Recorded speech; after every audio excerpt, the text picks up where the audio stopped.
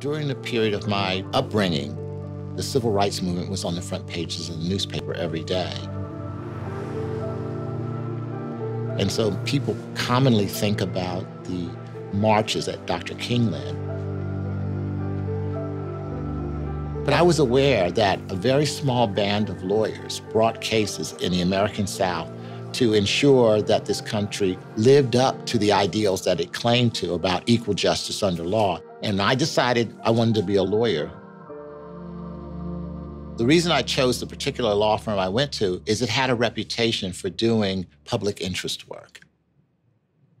So I do think I took a very unusual or unorthodox approach to becoming the CEO of Merck.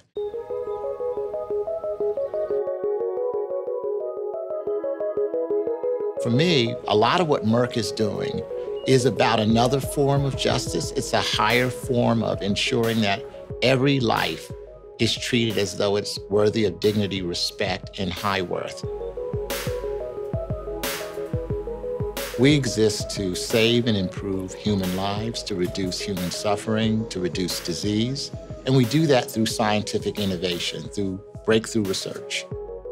What motivates you is this concept that people deserve justice. And it's unjust that certain people would have to become sick and die just because of who they are or where they live.